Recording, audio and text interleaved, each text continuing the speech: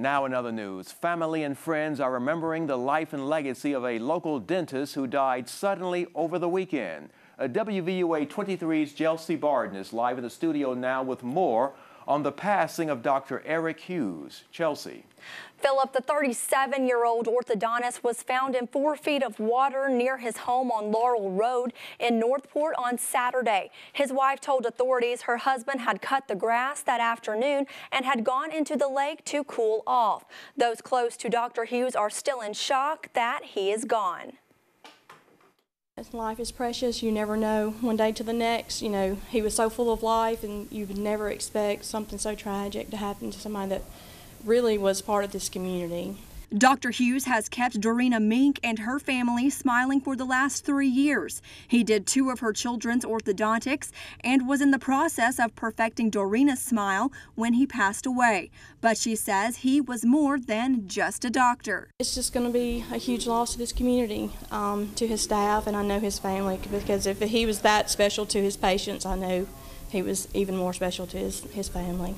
Family is the word practice manager Gina Rutledge uses to describe the staff and patients at Tuscaloosa Orthodontics, the practice Hughes has owned now for almost 6 years. One patient even posted, "I'm putting my retainer in for you tonight."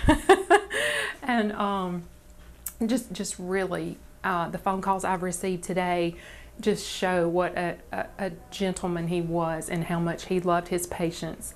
Local dentist Wesley Wright calls Hughes someone who is highly respected in the dental profession and as a man. He was such a hospitable person, so nice and so good to the kids. I referred, many kids to him, and he's just really going to be missed a lot.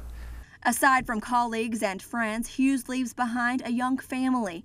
They, of course, have our thoughts and prayers with them during this tragic time. His precious wife, Sarah, just wonderful, wonderful people.